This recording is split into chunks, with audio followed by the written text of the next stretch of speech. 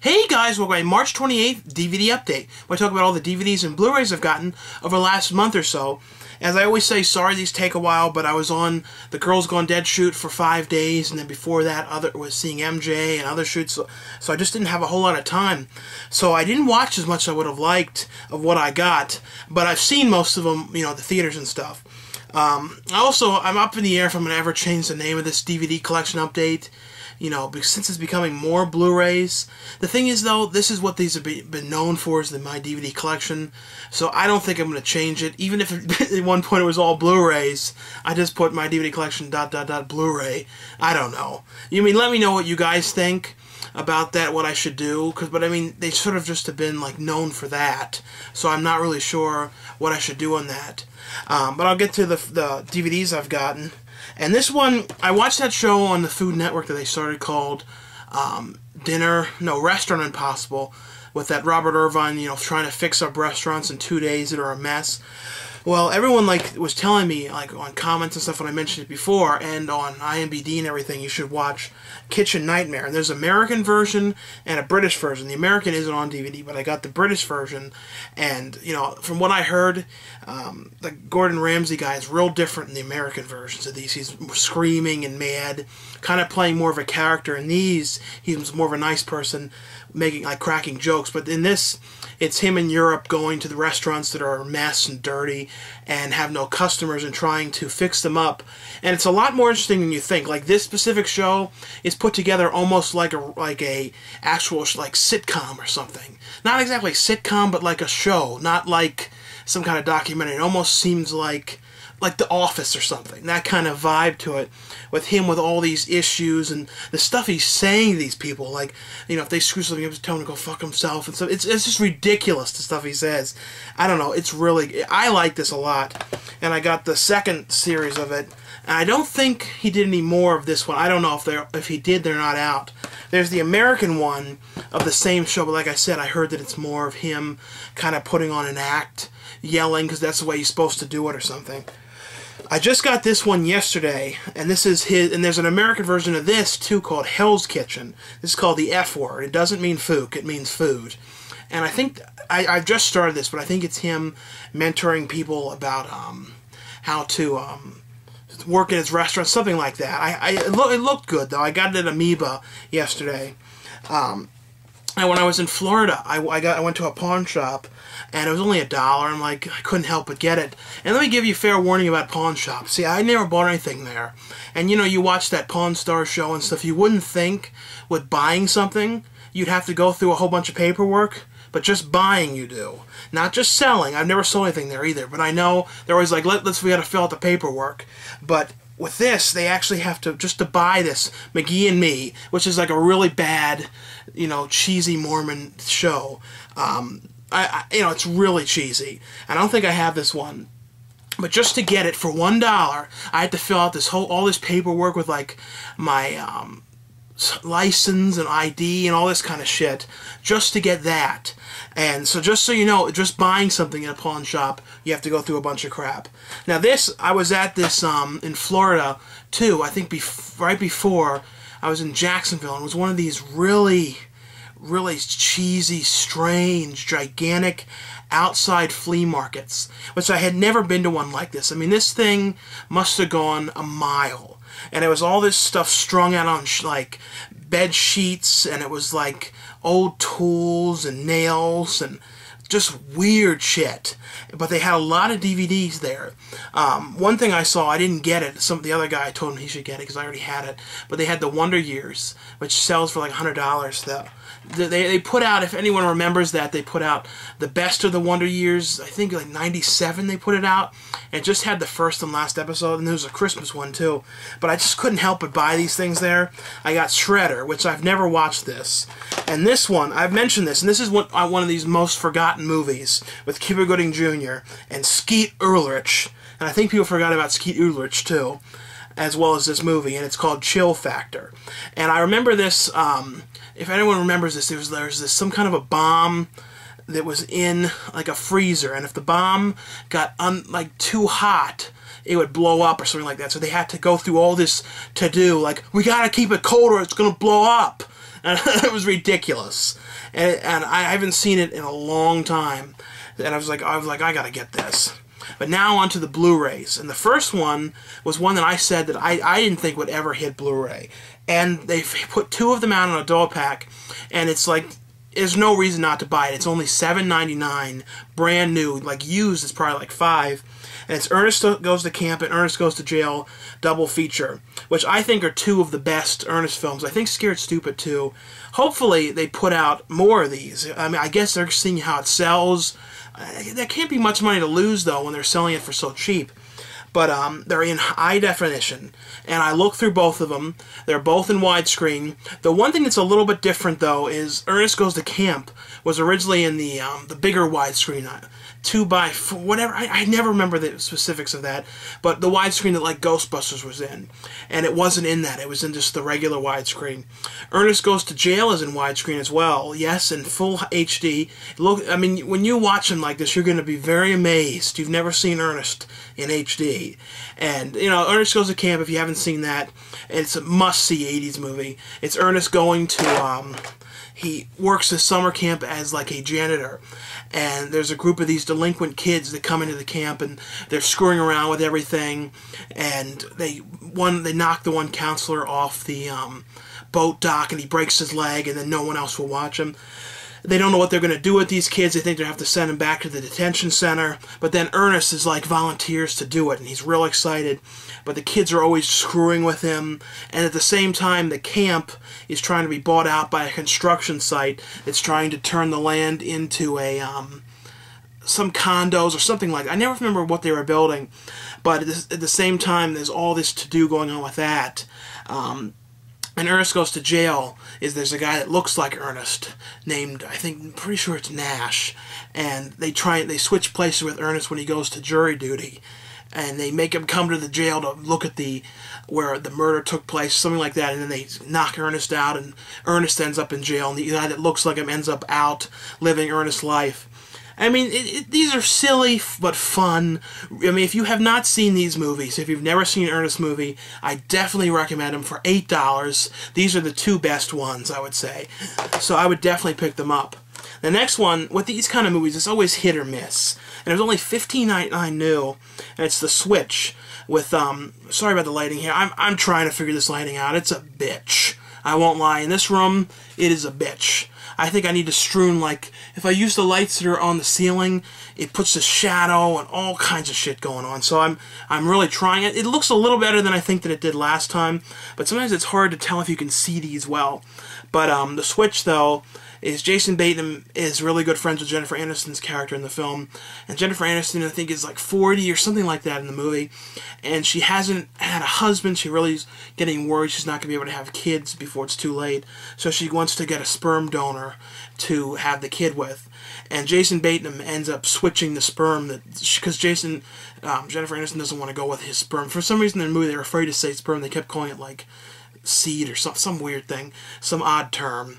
But I don't know, maybe they thought there was going to be PG and they didn't want to be too questionable. But he ends up switching the specimen that with the guy from Hard Candy, you know, I don't know, it's a little weird to explain, but it's a very funny movie. I really liked it. The best character, though, was Jeff Goldblum. And the thing about Jeff Goldblum that I always think is kind of cool is every single movie, Jeff Goldblum is Jeff Goldblum. And, like, you always know what you're going to get with him. He's always, like, you know, that same Brundlefly kind of attitude, that same way of talking. I always like that. And this is one that for some reason I thought that I had never seen. And for years I would look at it and go, should I watch this? Should I watch this? And I finally got it. And I realized that I watched this years back.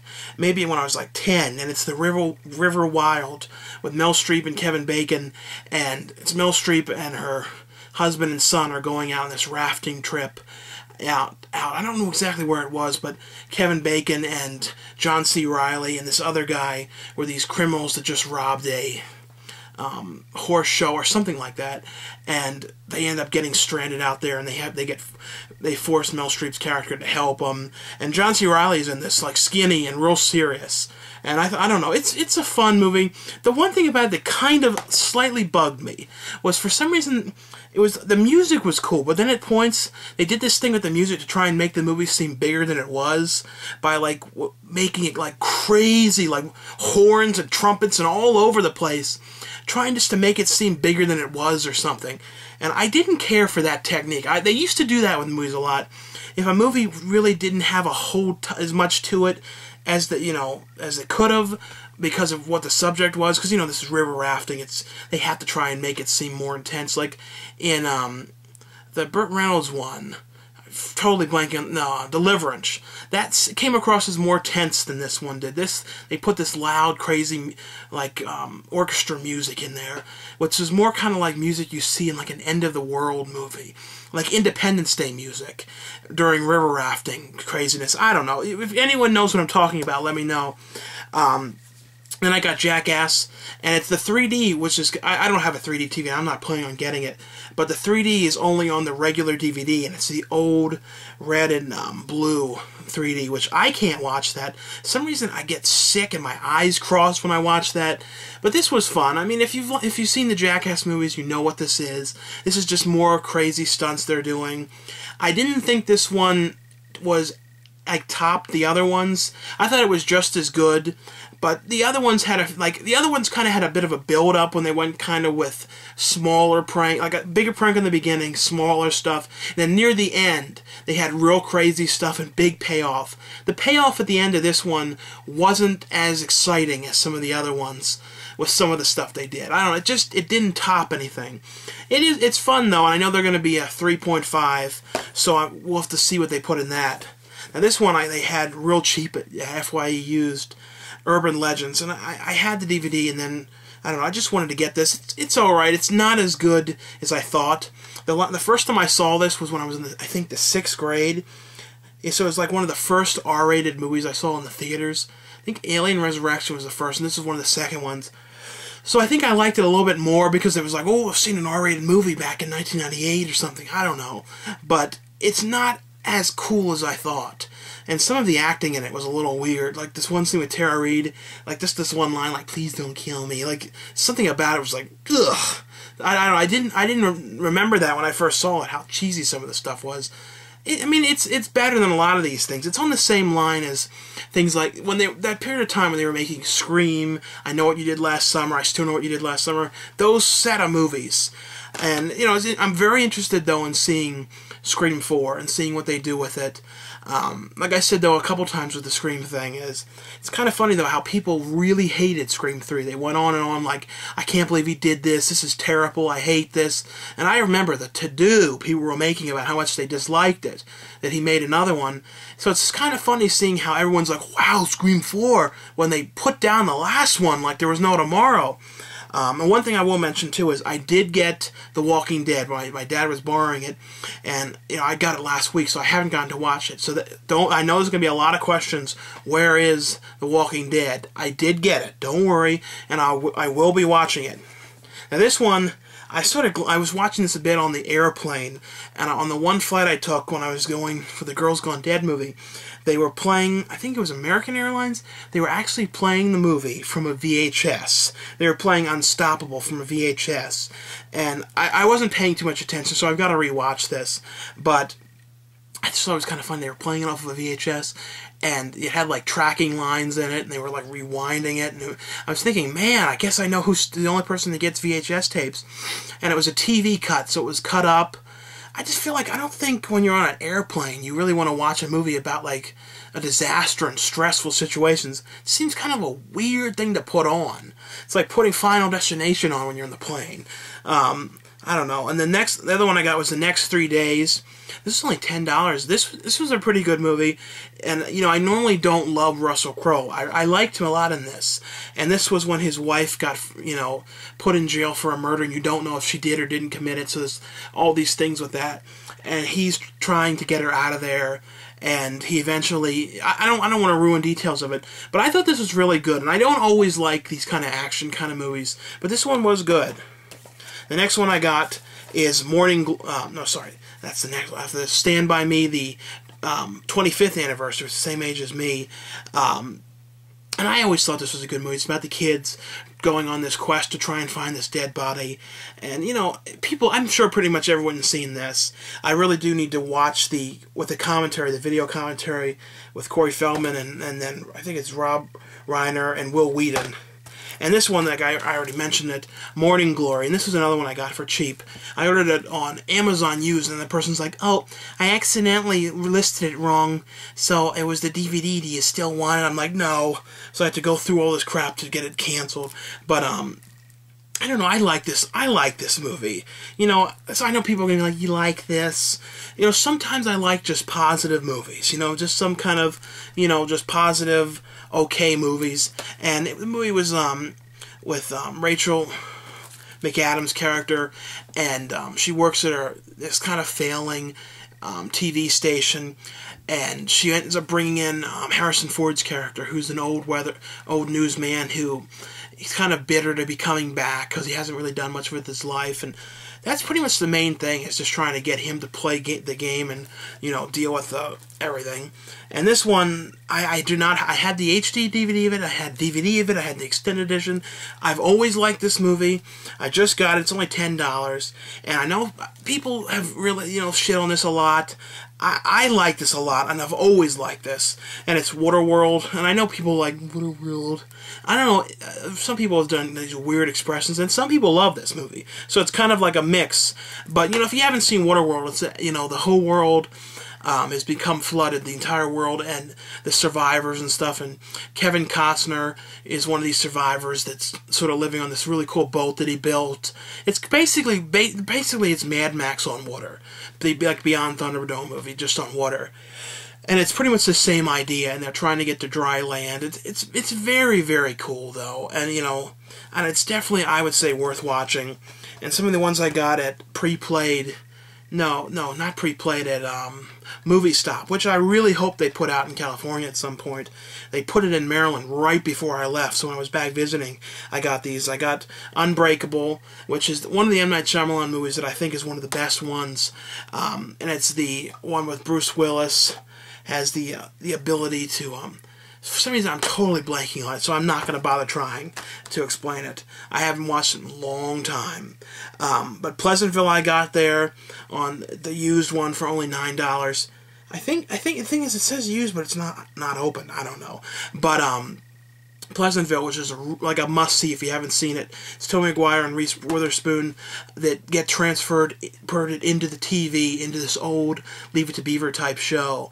And they go in there and change things, and it's such a cool thing. The whole concept is very cool. It's basically bringing new ideas into this world with these kind of closed-minded people in the show. I don't know, it's a very cool concept.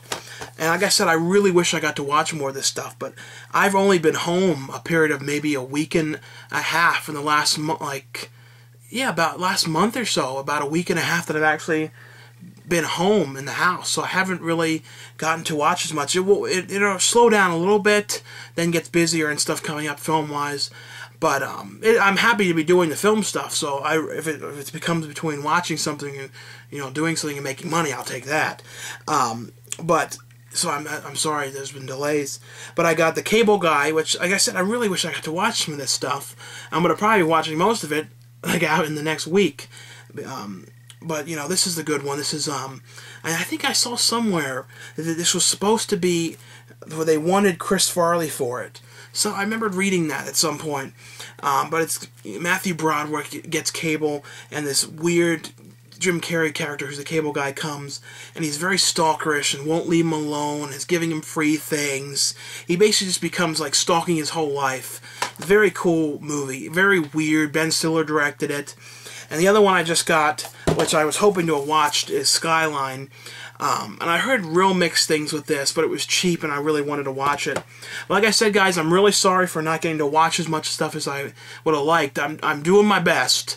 Like I said, when I'm not home, I can't really watch stuff. I have watched some things off of Netflix, like some TV things.